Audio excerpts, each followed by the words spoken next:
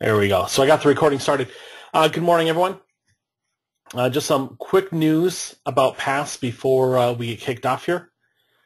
We've got, for a speaker today, we've got Joshua Ludeman, and he's going to be talking about big data automation with HDInsight up in the cloud. So just to give a few notes about PASS itself, we do have the Business Analytics Conference coming up here in Santa Clara, coming up on the 20th of April. If you're going to be in the area, if you are interested in analytics, if HDInsight is something that you dig into, this may be something for you to check out. Go take a look at the speaker list, take a look at the sessions. You may find that this is just that perfect session for that perfect conference for digging deeper into the data. The analytics conference is really about getting into the data and looking at the analytics and being able to derive results and value out of that data. If you are passionate about SQL Server, and hopefully you are because you're in this session here today about HDInsight, or actually if you're passionate about data, there's more than just this virtual chapter that's out there. Pretty much if there is something that you are interested in, there is a virtual chapter to suit your needs, whether it's business analytics, Excel, if you want to see your sessions in Spanish, PowerShell, security. There's numerous virtual chapters that are out there. I think last year, actually, the Spanish virtual chapter was delivering, I think, almost like a presentation a week, if not more than that, for native Spanish speakers. So there is definitely something regarding data that you can get out there and find more data on, more information on. There are some upcoming meetings to point out. Today's the 11th, so most of these have already happened, but there is a DBA Fundamentals that's coming up with Paul Randall in just a week. I definitely recommend sitting in on any Paul Randall presentation where he is talking about backups. And then, of course, we're going to be talking a little bit about PowerShell today. There is a PowerShell virtual chapter if you want to make more use of it after you see what Josh is able to do today.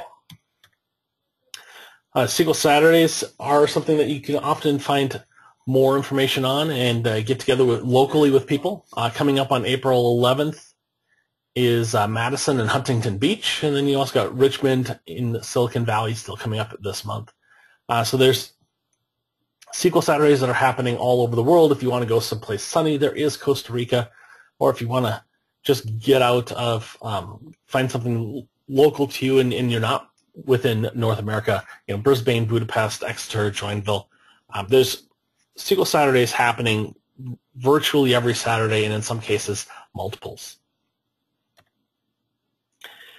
It is coming up to the PASS Summit is coming up in just a few months, and that's going to mean that there's going to be a lot of need for volunteers to have that event pull off. If you're interested in volunteering for PASS, similar to what I'm doing here with the Cloud Virtual Chapter, there's lots of different things you can do, anywhere from reviewing abstracts to running virtual chapters. Go out to volunteer.sqlpass.org, and you can find out about some of the more local opportunities, and then also upgrade your PASS profile to include what you're interested in volunteering. For our chapter itself, I did want to point out we do have one scheduled upcoming meeting for later this month on March 23rd, and it's going to be an introduction to Azure Data Factory with Steve Hughes. If you notice, I don't have any other sessions listed for the upcoming months, and that's because we need more speakers. So if you are interested in speaking on SQL Server, or actually speaking on data and basically talking about anything related to data and the cloud, this is really a place where you can do that and work, talk to your peers and let them know what you've been doing and give them ideas on what they can do to leverage cloud in their environment. With that, I'm going to hand the session over to Joshua Ludeman, and he is going to take it away. Just Thanks, Jay. And I will make him presenter. All right, Josh, it is all yours if you want to just take it away. Thanks, Jason. Let's see here. Go with that.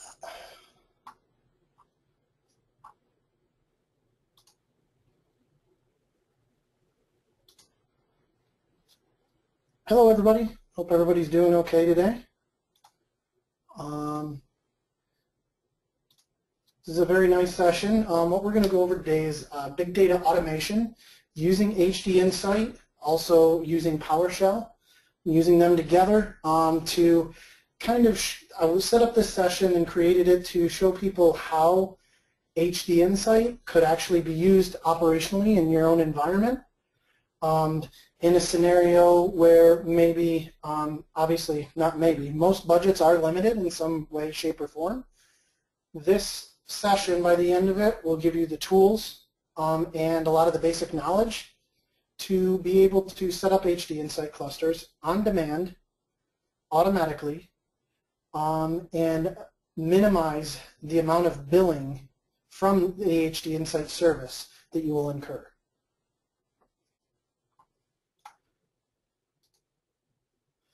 So it's going to be a 1-hour session. If you have any questions, please put them in the question section, and I'll answer them by the end of the session, or at least at the end, if not during, depending on the question. Scripts will be made available for download. I'll get them out out on my Twitter account, which will be available here, so that you can actually screenshot it or write it down, and I will actually tweet out a link to the scripts, the deck, basically all the supporting documentation that we'll go over here. So first of all, a little about me. I'm Josh Ludeman. I blog at joshludeman.com, Twitter at, as you can imagine, Josh Ludeman. I'm also a business intelligence consultant with Pragmatic Works. I focus on BI, but also in the cloud, big data, analytics, kind of all that other side of the shop. Also, I'm a proud father. Those are my girls right there, Emma and Erica.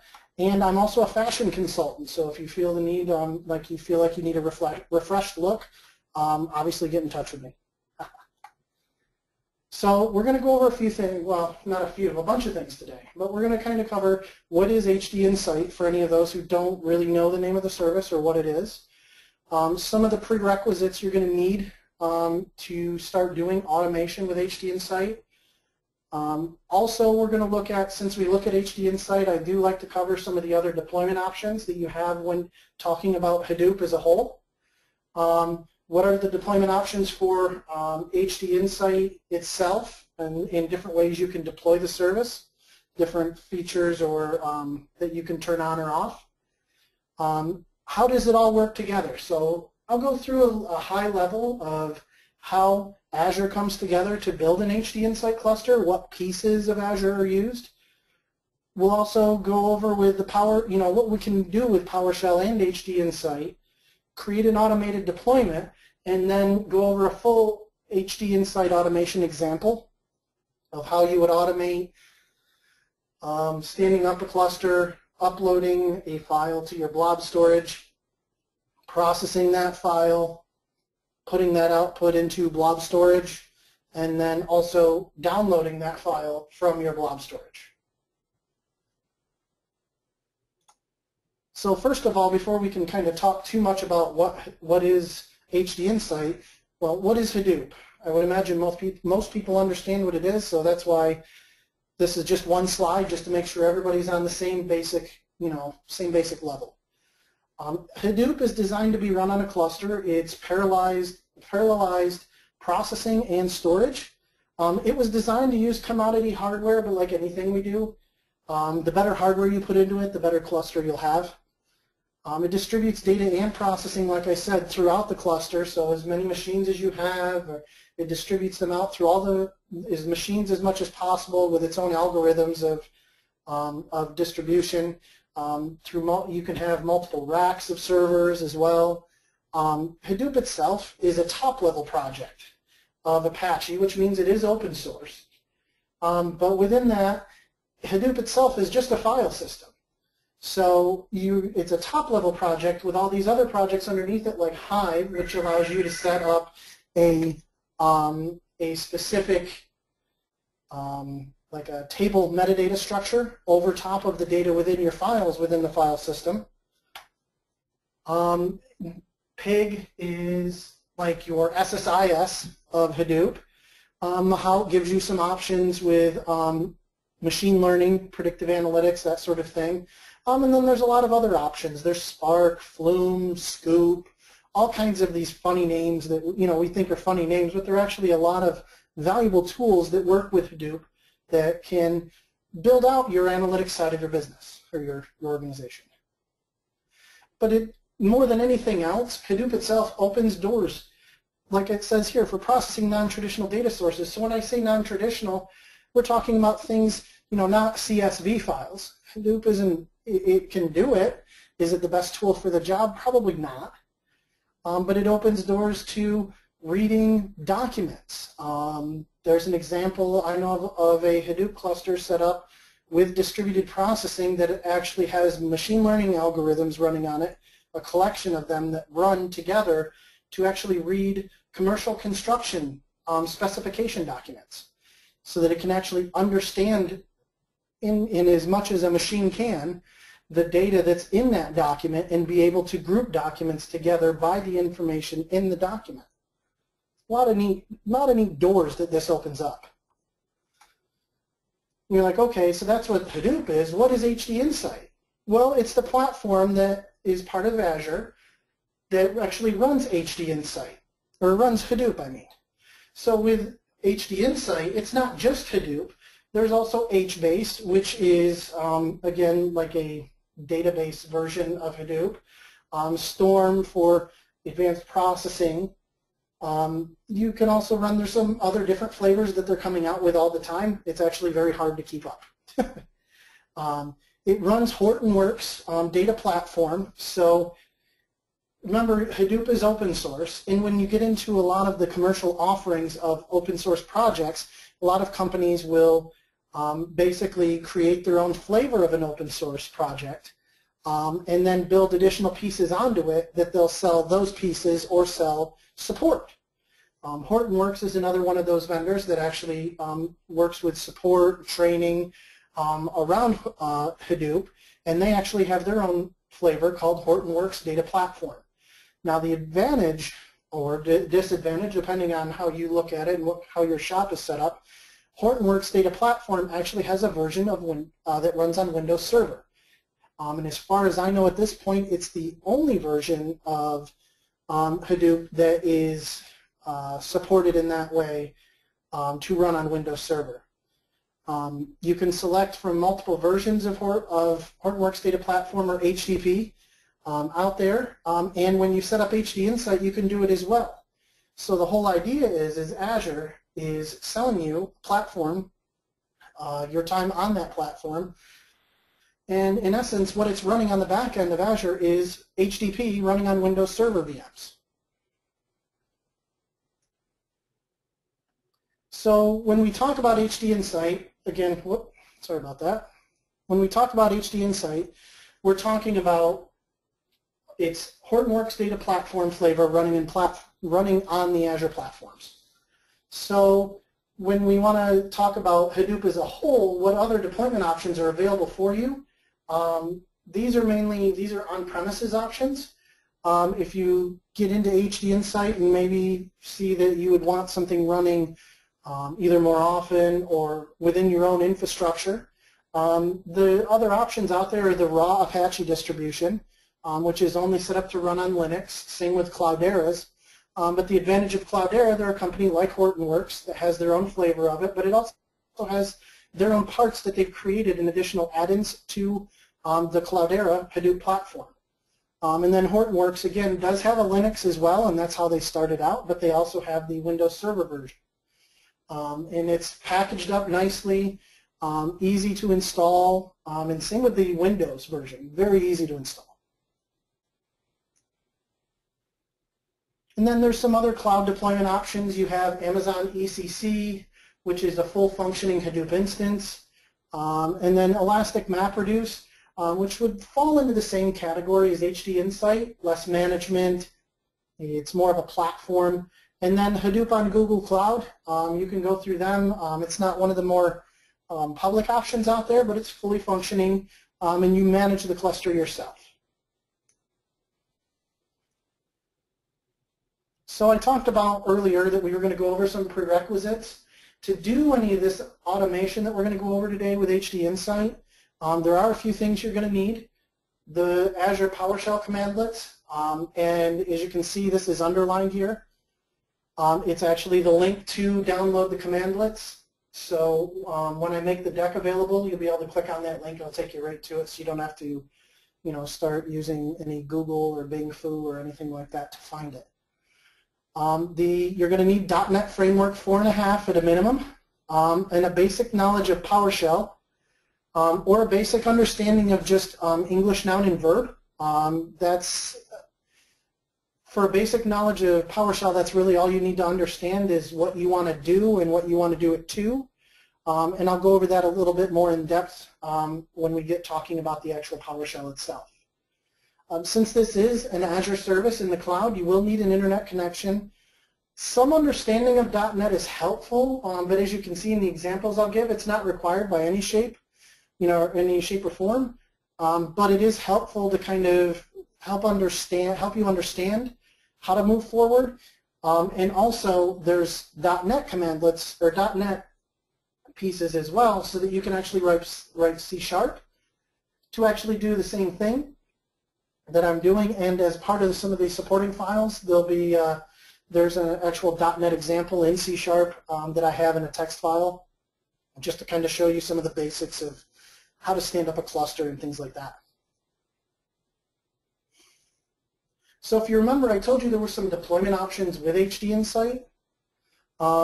Those deployment options basically revolve around, obviously, how many nodes you're going to have in the cluster, where you want to put the cluster. Also, it's going to get into your metadata storage. Now, when I say metadata, again, if you're still new to Hadoop, the metadata storage kind of revolves around Hive and Oozie. Hive itself, as part of the Hadoop project, is, if you remember, I mentioned it earlier, it's actually what some refer to as the data warehouse level over top of the data stored in Hadoop. So it basically creates a relational database-esque layer over top of the data you're storing in Hadoop so that you can query it with a SQL-like language called HiveQL. Now, all the metadata that tells Hive how that data is stored and how to refer to it, or how the queries need to refer to it to pull it when running a Hive query, all that metadata is stored in a database. Oozie itself is job scheduling.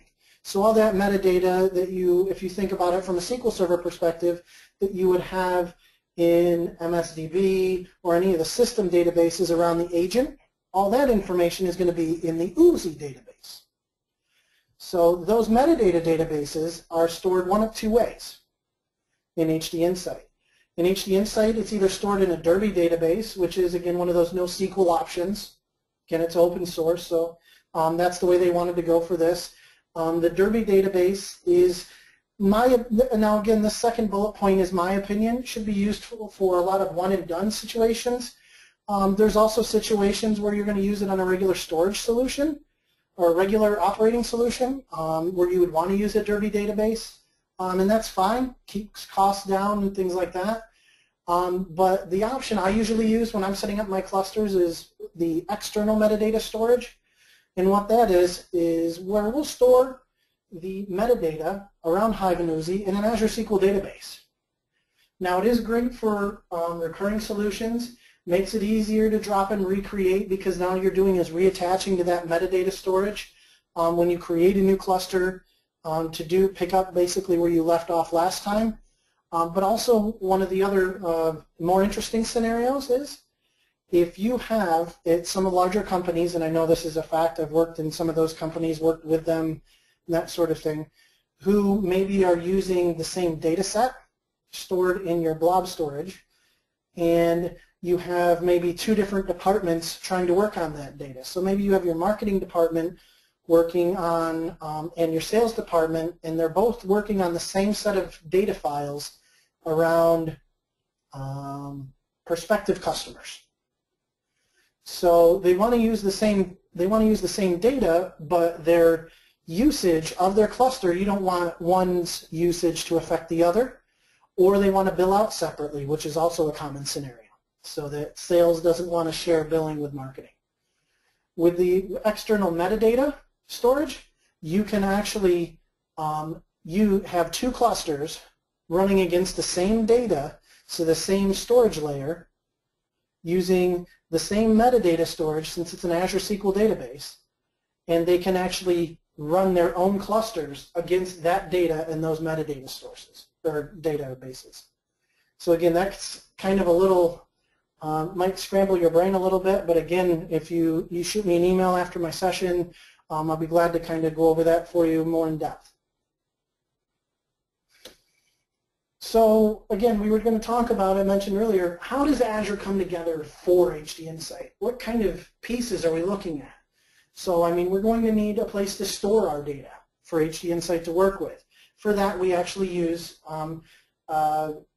Azure storage account and using a blob storage account with containers.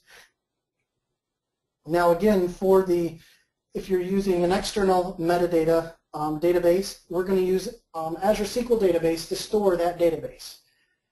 Doesn't need to be that large, but you do want it larger than, say, the 1 GB smallest copy. You're going to want something a little bit larger, just because the more usage you put into it, more jobs, more Hive tables, things like that, that database is obviously going to grow. It's going to get a head node, which is, the head node's always there, but it's using Azure VMs to do it.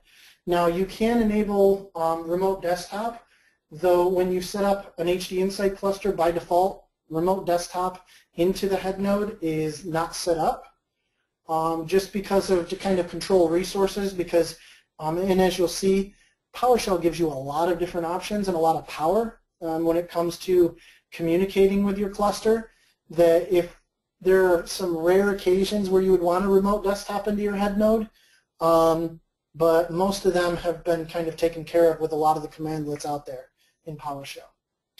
And then management of your cluster, or maintenance, that's all handled by Azure support. So again, that's another advantage of looking at cloud platforms is a lot of the maintenance can kind of come off of your own internal IT staff because Azure will take care of it. So there's a few basic parts when you're trying to build a script for HDInsight, and we'll kind of go through them and how to set them up. You're going to obviously want to authenticate with your account because Azure is going to want to make sure it's putting all these objects on the correct account, which is very easy to do incorrectly. So we'll go over that pretty well because actually I did that when I was pre-baking our demos for today. Provision storage. So we're going to go through, and obviously since blob storage is one of those pieces of the puzzle, so to speak, that we put together to make HDInsight, we're going to go ahead and I'll show you how to provision that storage. I'll also go over two different ways to deploy a cluster, one being what I call the basic cluster, which is an internal metadata store, and then also the external metadata store, and we'll go through how to provision an Azure SQL database server, provision an Azure SQL database on that, and then the basic commands for deploying a cluster in either one of those scenarios. We'll also go over a basic example of, two basic examples of either how to send a Hive query to a cluster, and also just how to send a pig job to a cluster, how to create it and send it out there. Now the nice thing is too is we'll kind of go over some pieces of that, and there's actually a couple different ways you can do it, specifically with Hive. And then obviously the most important step, and I can never say this enough, is right here. Destroy your cluster when your work is done. If you're familiar with the more mechanical gasoline pumps that specifically in the US haven't been around I think since maybe the 90s at the latest, so in the last 20 years, but I like to use this as an analogy for this, that as long as your HDInsight clusters are deployed and running with a status of running in the Azure Management Portal, if you think of those old mechanical gas pumps, that number is just continually spinning like you're pumping gas. You're constantly building up charges when those clusters are running. And those clusters do not or those clusters do not stop billing until you send the remove command, or destroy them as I use in this case. Or so I mean, you're going to want to pay attention to that, and that's probably one of the most important steps of any kind of HDInsight automation, because if you leave your clusters running, the next time the script runs, it will fail because it won't be able to deploy the cluster because it will already exist. And B, that creates a large bill, which not all managers are excited to see.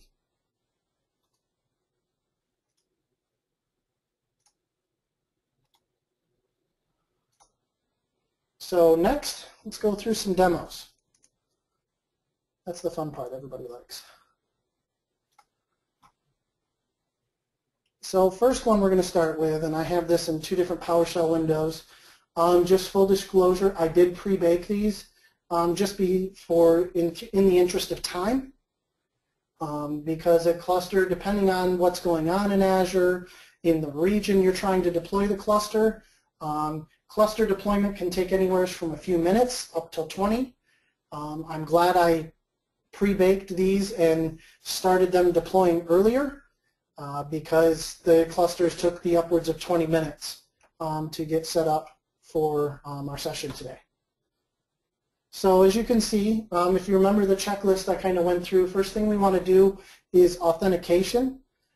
So here I'm loading up some variables to use throughout the script, including these are around the authentication piece, some cluster information variables, things like that. This right here is not a full automation script. This script right here, just so you know, as we're going through it, is just one I set up to kind of walk through for us to build the cluster and show you how all the pieces come together. Specifically here, this will be for our Hive query example. This is just a basic Hive query that will pull results from a Hive sample table which comes on HDInsight. Again, this is for our more advanced cluster, just some more configuration variables and things like that. But this right here is an interesting piece that I wanted to cover. So when you're creating your, specifically your Azure SQL databases or your clusters, you're going to want to use what's called a PS credential or a PowerShell credential. Part of doing that is you have to actually take your password, send it to a secure string to create it, and then actually create the full credential and pass that in when you're creating the Azure SQL database server or the Hadoop cluster.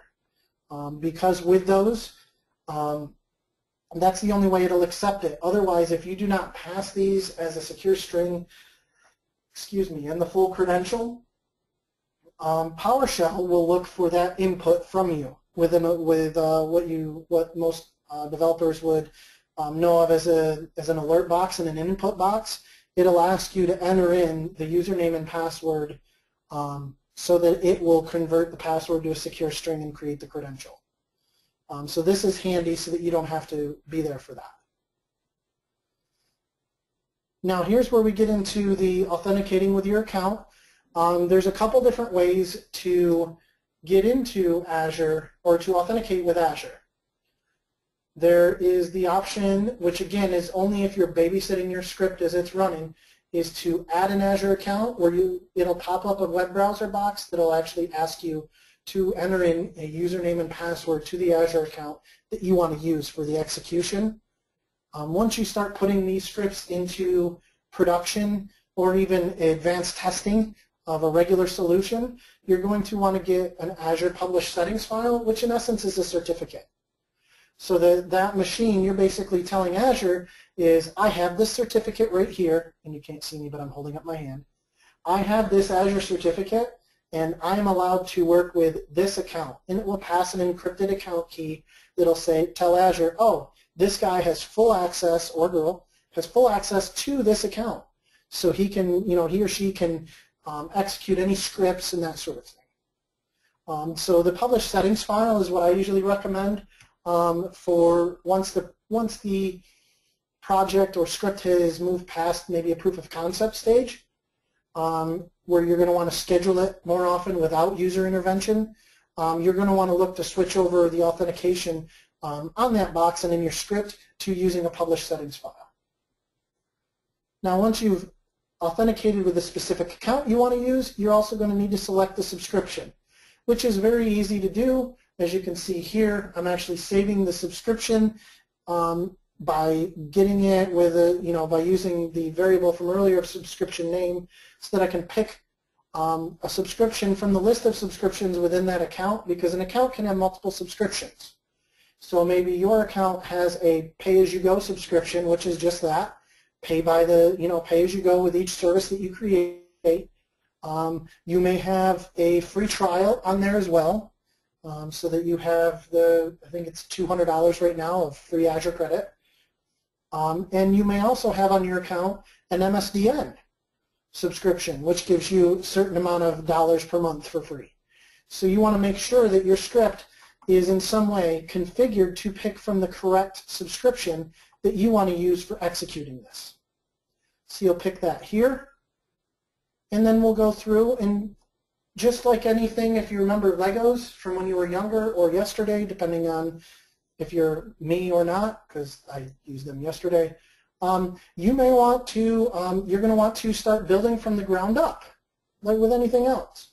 So you're going to go ahead and start with setting up your new storage account if you don't already have one.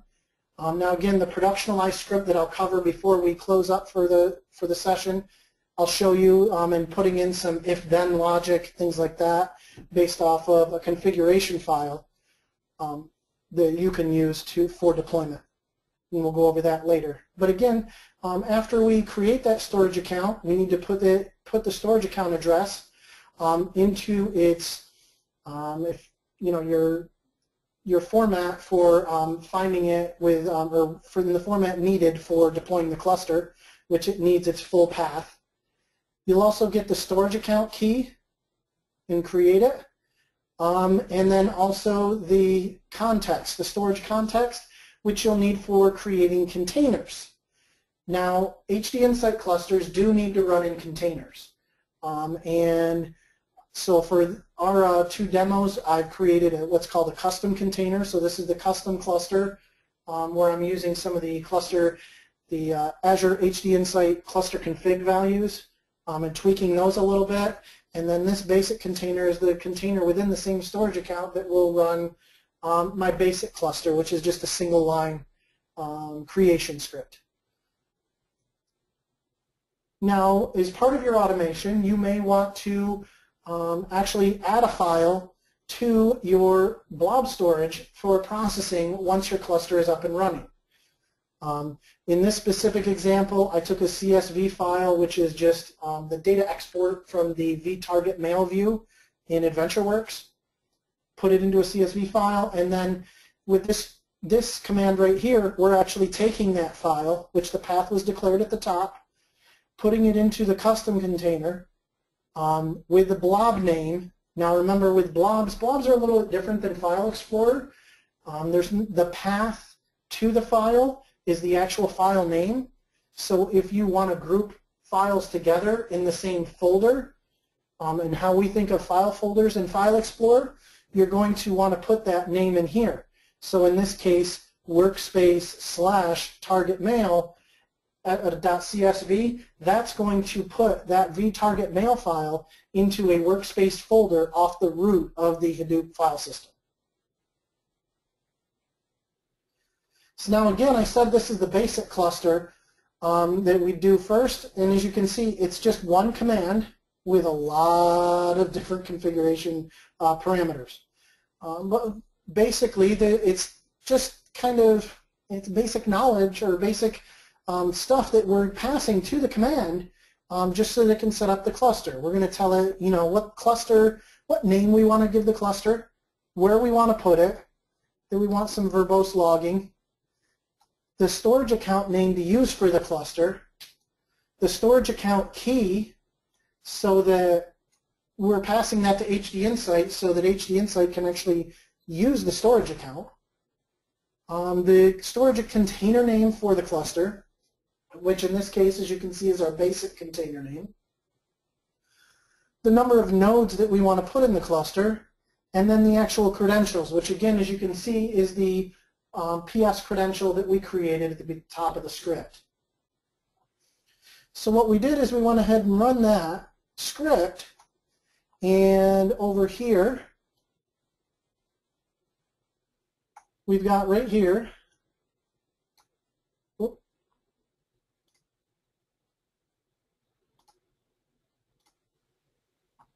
we actually have our cluster set up and is processing.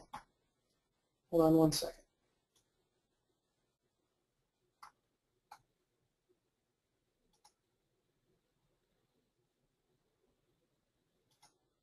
Sorry about that.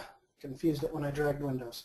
So for right there, you can see we've got our cluster set up, and it's our basic one, which is the Virtual Community HTTP or Hortonworks Data Platform Cluster, running on the most current version, and its operating system is Windows Server, because now actually one of the new features out there for HDInsight coming down the road is they're going to offer different flavors of HDInsight. So right here you can see it's a cluster type of Hadoop, and then it's running on Windows Server. Okay? So now for our example, we're going to take it one step further. Let me bring that back up. Is how do I use it once I get it set up out there? So for our cluster, what we're going to do is we have to actually tell PowerShell that, hey, I want to use this cluster. So we go ahead and run the use Azure HDInsight cluster, and it'll actually connect your PowerShell session. As you can see, successfully connected to the cluster. It'll connect to it so that now you can send commands directly to your cluster. So in this case, what we're going to do is we're going to put into the variable data, we're going to invoke that Hive query string that we saw earlier, which was just a basic select star from a sample table.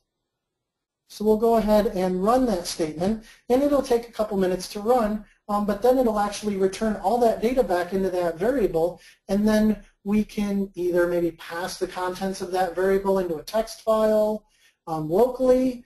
We can filter that data down even more. But as you can see, it shows right here that it's created a job, the job number, its step number, and then it's waiting for it to run. But then at the end, of course, like I said before, our most important step, we need to remember to remove the Azure HDInsight cluster. So while that's running, because I used to love watching Julia Childs when I was younger, so I'm going to keep going like her, on to the next dish, shall we say. Let's talk about the custom cluster. So with the custom cluster, what we're going to want to do, depending on whether or not we have the Azure SQL database already set up, which in this case I do. I'm just reusing one that we already have on our account. If you want to create a new one, you just give it a variable to put all of that data, that information about that server it's going to create into, and then you're going to tell it, I need to create a new SQL database server with this username and this password in this location. Now, like all of these, this location is all going to be East US just because that's where I'm located, and it's easier for me to get that data. Once we get that database server, we're going to create it. We're going to want to put the name into the full path format, because again, that's one of the things we're going to need for actually creating the cluster, which I'll show you later. Now, I can tell you one of the most important steps when you're doing a custom cluster, like I define it here, or a cluster using an external metadatabase in Azure SQL database, you need to make sure you remember to add your firewall rule. If you do not add that firewall rule, there will be a problem when you try to stand up your cluster, because this firewall rule allows your Azure SQL database to talk with Azure. If you're familiar with Azure SQL databases, by default, when you create an Azure SQL database server, it's cut off from everything, just about. It doesn't, you in fact have to create a firewall rule for the machine you're working on to be able to connect to an Azure SQL database server with Management Studio. So in this case right here, what we're doing is we're telling it, you can talk to anything Azure. Now maybe in your specific case you may also want to create another firewall rule in here to allow the IP address of the server that you're using to create and destroy or remove these clusters, so that in the case of wanting to be able to query that data, you want to make sure that it has that firewall rule out there. And if you want to do that, and when you're wrapping this in more of a productionalized solution, you're going to want to do some kind of try and catch. So try and create the rule with that name, allowing all Azure services, and if it's not able to correct it because it's already there, go on to the next step, that sort of thing. But again, those are all part of productionalizing a script, that if you're doing any kind of automation and you've done it before, you understand that those are things you just need to do anyways to cut down on errors that are, not useful. So once we have our Azure SQL database server set up, we need a database. Now all we need to do for this database is just pass it in the server we want to create the database on, the name that we want to give that database, and then what edition to use. Now with editions that we have to pick from, the basic, business is not allowed to be used anymore. I don't think basic is either. Premium or standard. Premium and standard are the new service tiers. Actually, basic is allowed. Premium and standard are some of the new service tiers out there. As part of the V12 preview, if you're not familiar with the Azure SQL Database V12 preview, it opens up a lot of doors that puts Azure SQL Database more in the same area of on-prem SQL databases, and with as far as features are, than it's ever been before.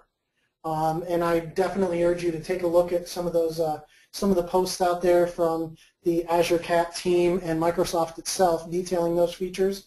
There are too many to go over and really outside the scope of today. So here we are now at the step of where we're going to create our cluster configuration and then pass into our statement to create the cluster itself. So with that, it kind of gives us an opportunity to talk a little bit more about some of the features of PowerShell. So with PowerShell, you'll notice here with this specific script, it's supposed to be one long statement. But what we're going to do is we're going to pipe all these 5 smaller statements and do what's called piping to pass the output, or pass the output from one command into the next command, into the next command. Now this isn't dust on your monitor or mine, this is actually a tick mark. So with that tick mark, we're telling PowerShell, hey, this command, just because the line, there's nothing more on this line, this command continues on the next line. So what we're doing is we're saying, okay, take this cluster configuration that says this is how many nodes I want, take the output of that command and push it into this one, where I'm going to set in the default storage account and container for my cluster. And then what I want you to do is take it and pipe it into this command here, where I'm going to create my Metastore database for Uzi. Now you remember, if you remember, I only created one database before. Now the nice thing about Uzi and Hive, I almost said Hoovy, Uzi and Hive are those two metadata bases. They don't have any conflicting table names or views or anything like that. So there's the convenience available that you can put both metastores in the same physical database. So that's what I've done here. I'm only creating one database, and I'm putting all the Uzi and all the Hive metadata tables into the same database. There's the value in there that you're only paying to have one database available for you. Also the simplicity, so that you can name your Azure SQL database metadata store the name of the, maybe you want to name it the name of the cluster underscore Metastore, however you want to do it, or underscore MS, whatever. But as far as Azure PowerShell is concerned, you need to declare them separately. Even if they are the same database, Azure needs to make sure that you understand that you're creating two metadata databases. So right here, we're going to pass it the information, the name and credential for the Uzi Metastore, and then we're going to go ahead and pass in the same information here for our Hive Metastore.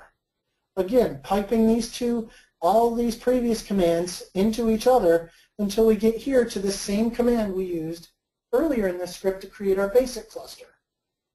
And with our basic cluster, or with this command, we're going to pipe all this information into this command where we're just going to tell it. I want to do it in my in the location that's declared in that variable, which in this case is East US. I want to give it this name that's stored in this variable, custom cluster name, and here's the credentials that I want to use to be able to log into my cluster. Now this login will come into play when trying to create jobs or to reconnect to maybe an HDInsight cluster that is already running before you opened this specific or this instance of your PowerShell ISE. You'll need to be able to have those credentials to be able to connect to it. You noticed I didn't need that before to use it, and that was because I'm already in a way, had already authenticated the cluster because I created the cluster. Once you run this script, again, it took about 20-25 minutes, and then that cluster was set up. And then, again, you see how we're using the Use Azure HDInsight cluster, passing it the name, just like we did before, and now we're connected. So one of the things you can do is you remember earlier we used this command to invoke Hive, as it was called. But basically what we were doing is we were sending a query to Hive. And we asked for that data to be returned in the data variable. So now if we do this, you can see what it does is it returns all that data into a large array.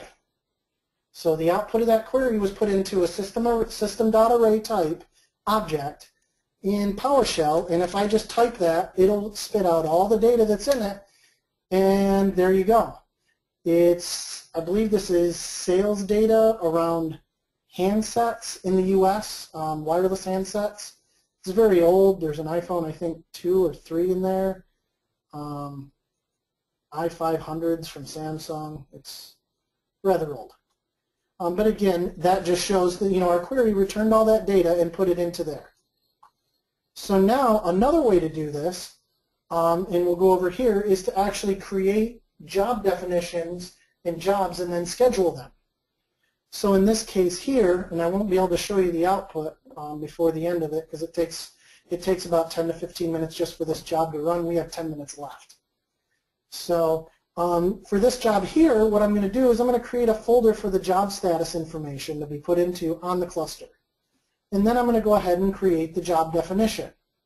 And for that job, we're going to do a pig job. So for this, I've just got some basic commands here for pig where I want it to dump the results out into the job output, not necessarily into a file, but you can do that as well. We want to filter the data. We're going to load the data, filter it, maybe group it,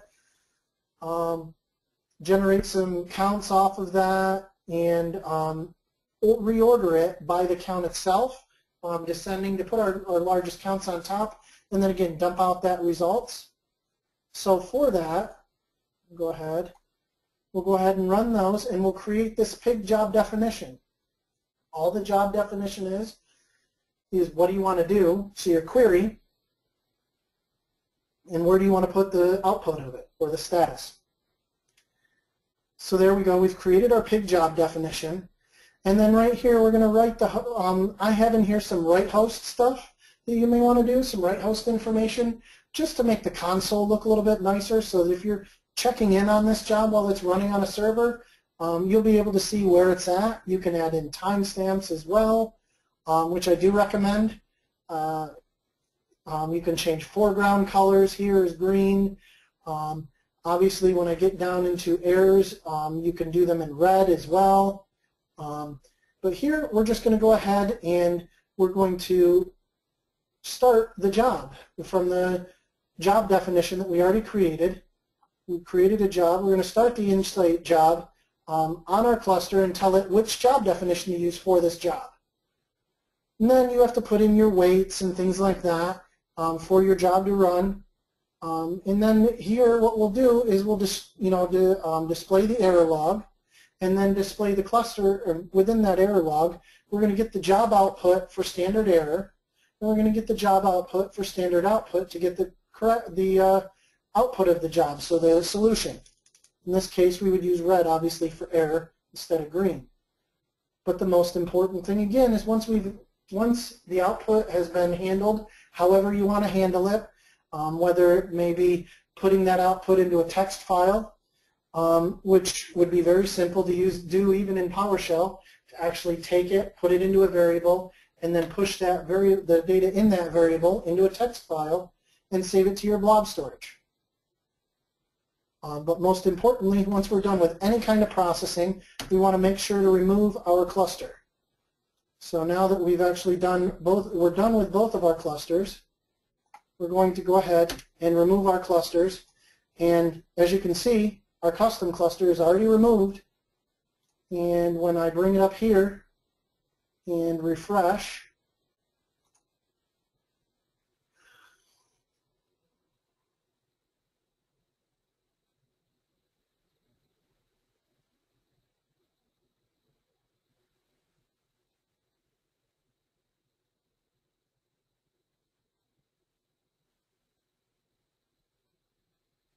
we have no HDInsight clusters because both of our remove statements have completed successfully.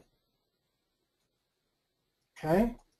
Now the other script I have, and I'll just kind of go over that in a little bit of time we have left, and then I won't go too deep into it just because I want to make sure that we have time for any questions anyone has.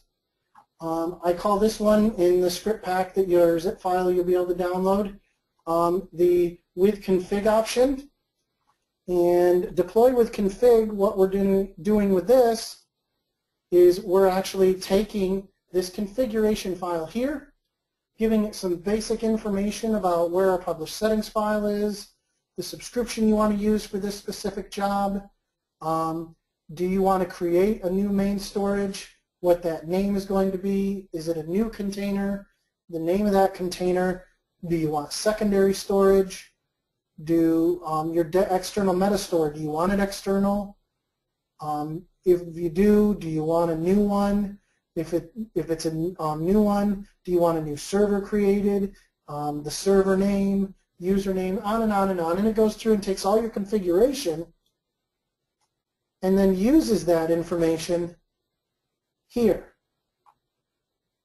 so that you can actually, does it need new storage? Yes, it does. And it'll write out to the log that it's creating a new storage using this storage account name that you've put into your XML file, because right here it's getting the contents of that file and shredding the XML into values so that you basically get a variable tree that you can navigate through.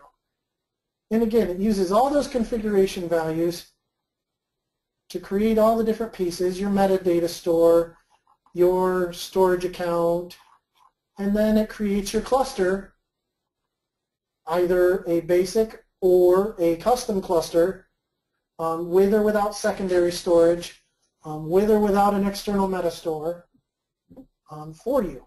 And now again, there's not a lot of try catches in this, so when this errors, it just keeps going, so it'll crash gloriously because it'll just keep trying to go to the next step. There's nothing that'll kill it on error. But again, this was a rough step of how, or a rough draft of how you would want to automate this in your own environment. You can put all the try catches in there, the hard stops for any kind of error handling that you would want to do. But I thought this would be good for a lot of people to kind of give them the beginning start of getting going with automation. So then once it's created, you would say there it is created, and then within here is where you would add the additional steps for. Maybe you want to create a specific pig job definition, or you want to create a hive job definition. And then you're going to want to add in additional lines to maybe download the file from your blob storage, and on and on. But again, this is where this just gives you the building blocks to build the cluster, because that's the most difficult step. But then again, at the end, you have your remove Azure HDInsight cluster and your cluster name. Most important step. Okay? All right, so with that, with 2 or 3 minutes to spare, does anyone have any questions? Hey, Josh. Yeah, I've been monitoring the questions, and up until just a second ago, we had no other questions. So we got one question for you. Where can we find specific reference and guidance available for PowerShell for Azure HDInsight, websites, books, etc.? Websites are how I got started with it. So Microsoft Virtual Academy, if you're familiar with it, if you're not, just type that in, Microsoft Virtual Academy, add the .com on the end. They have a lot of great sources to, courses to do Azure manipulation with PowerShell, great PowerShell starter courses as well, and also some HDInsight courses. I use that, and also a lot of the reference material on azure.microsoft.com. They have some great demos for building different pieces of Azure using PowerShell. One thing I did forget to mention earlier when I was going over the Azure PowerShell commandlets is when you download the Azure PowerShell commandlets, it's not just HDInsight. This gives you all the tools to manipulate just about every piece of Azure, including Azure ML, Azure Storage, Azure VMs, Azure Data Factory. I mean, it opens up a lot of doors for you to automate anything, really, in reference to Azure. All right. All right, folks, any other questions for Joshua?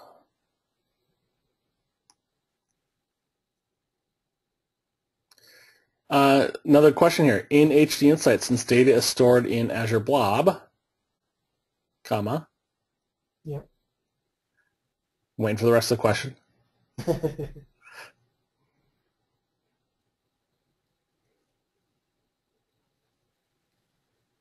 How is the distributed processing of Hadoop leveraged?